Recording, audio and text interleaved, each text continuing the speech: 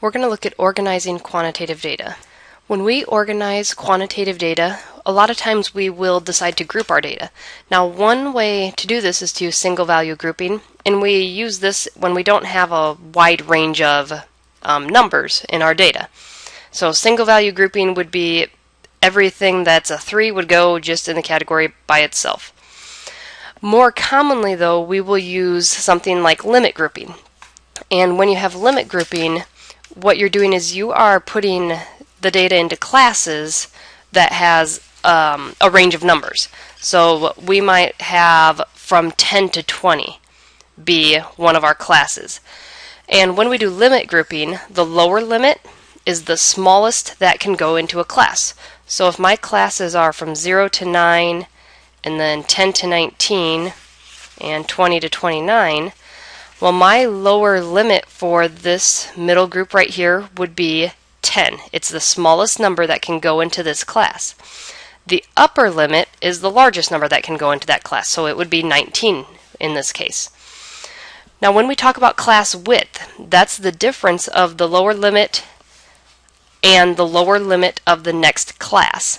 So what that means is if I take my lower limit of 10 here and my lower limit of the next class of 20, subtract them, I would have a class width of 10. Another way you can think about class width is how many values are there. Well, if I go from 0 to 9, there's actually 10 values that fall into that category. If I go from 10 to 19, there's 10 values that fall in that category. So our class width is the difference of the lower limit and the lower limit of the next class. Now the class mark is the average of the two class limits of a class. So my class mark for my 0 to 9, I would find the mean of those, the average. So I would do 0 plus 9 divided by 2, which would be 4.5. Another one that's very similar to limit grouping is called cut point grouping. And this one is only different from limit grouping by the fact that we would write it as 0 and then under 10. And then you would go 10 to under 20. And then 20 to under 30. The primary difference between cut point grouping and limit grouping is that with cut point, you would use that if you have decimals. Like if you have an option of being a 9.5, that would have to go cut point grouping, because according to our classes up here, our groups are only 0 to 9 and then 10 to 19, so 9.5 would not have a place to go. So cut point grouping is more useful when we're working with decimals. And again, we have the same types of thing. Our lower cut point is again the smallest that can go into a class, and the upper cut point is the smallest value that goes into the next higher class. So our upper cut point would be 10. The class widths, same thing happens. We take the difference of these two, and then our class midpoint is the average of the two cut points. Some options for organizing quantitative data. We can use a frequency distribution. We can use relative frequency distributions. Grouped data tables, which a grouped data table is just the combination of these two together. And then we can use a histogram, a dot plot, or a stem and leaf. Since we've already looked at frequency distributions and relative frequency distributions in grouped data tables when we did qualitative data, we're just going to jump to histograms and dot plots and stem and leaves. Now, a histogram is very similar to a bar graph, but the x-axis is usually a range of values. On this diagram, I left my x-axis off, and what that might look like would be here's my 0, here's my 10, 20, 30, 40, and 50. Now, the reason that a histogram has no gaps is because it is on a continuum. So there was nothing from 0 up to but under 10, and then from 10 up to but under 20, and so on and so forth. So there is no space in between here.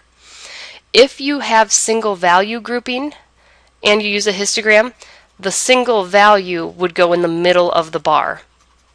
So maybe this is having 1, 2, 3, or 4, 5. Okay, dot plots.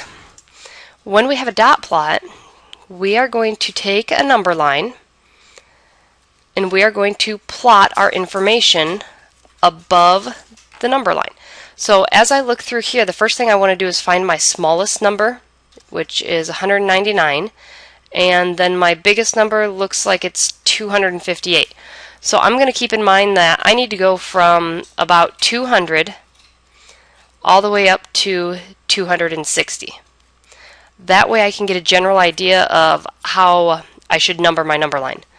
Once I get my number line numbered, now I'm going to go and I'm going to plot each point. So 210 would be a dot right there. 219 is going to be about there.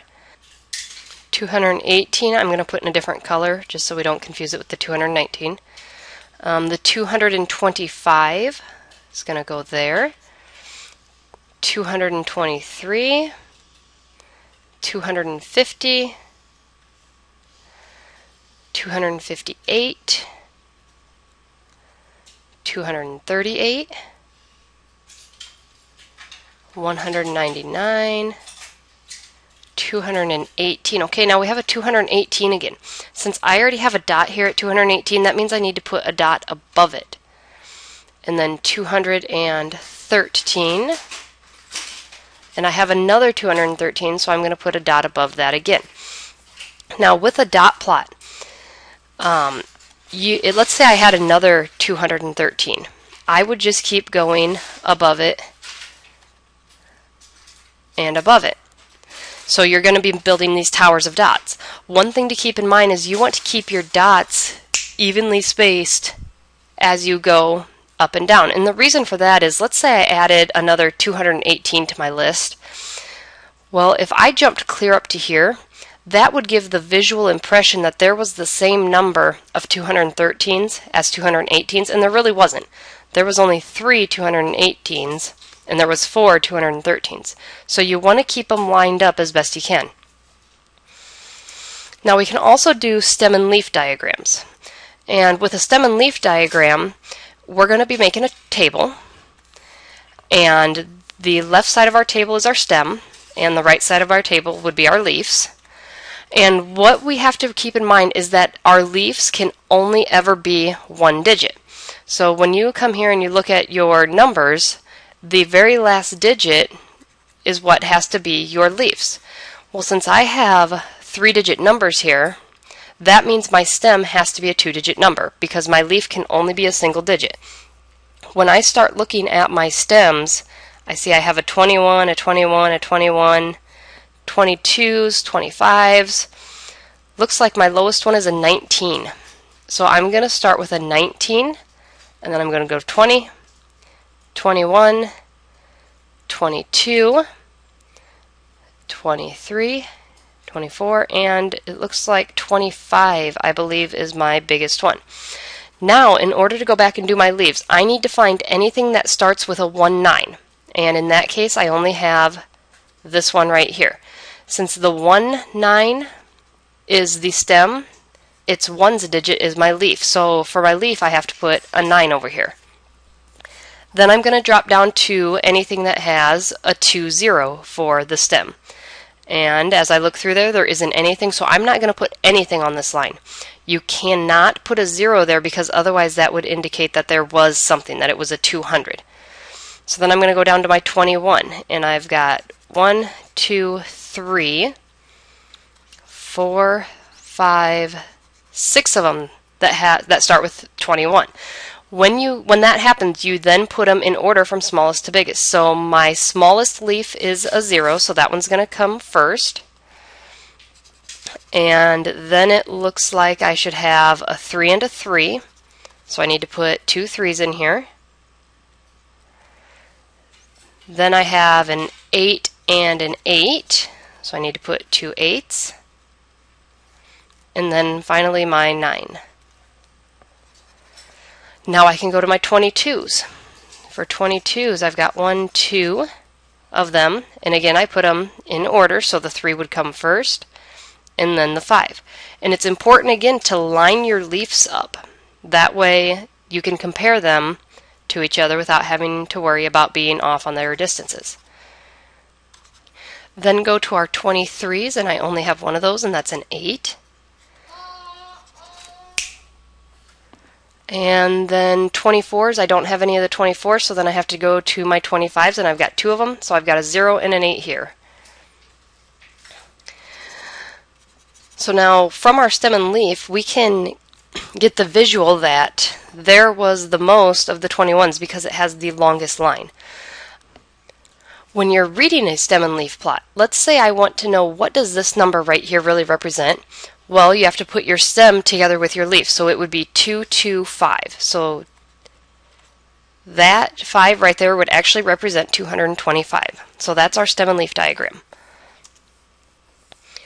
Okay, now distribution shapes. When we get a graph, it can take a variety of different shapes, and there are some common ones that we will look at. And if you look in your book for the different shapes of distributions, you'll see that there's a lot of them to choose from. The most common one that we will use is the bell curve. We will actually spend a lot of time working with the bell curve. Some of the other common ones we will be using are right skewed, which is kind of a bell curve, but it's not symmetrical. And then we will also have left skewed ones that we will work with. We've got reverse J, J-shape, uniform, triangular, multimodal, bimodal. So all of those we will deal with a little bit, but our most common one is by far going to be the bell shape, and then the skewed ones. We're going to look at how does a population in a sample distribution compare. Now remember, a distribution is a visual representation. It's usually a graph of some sort. And when we have a population distribution and a sample distribution, what will happen is that if you have a simple random sample, the sample distribution will approximate the population distribution. Now keep in mind that doesn't mean it's going to be perfect. It is just an approximation. It'll give you the general idea most of the time. So let's say I do a sample and I get a graph that looks like that, and this is my sample distribution. What you should realize is that more than likely the population distribution will be similar. Even though it's similar, it could still be different. Maybe the population distribution comes like this a little bit. Still has a similar shape, but it is slightly different. So the sample will just approximate the population distribution.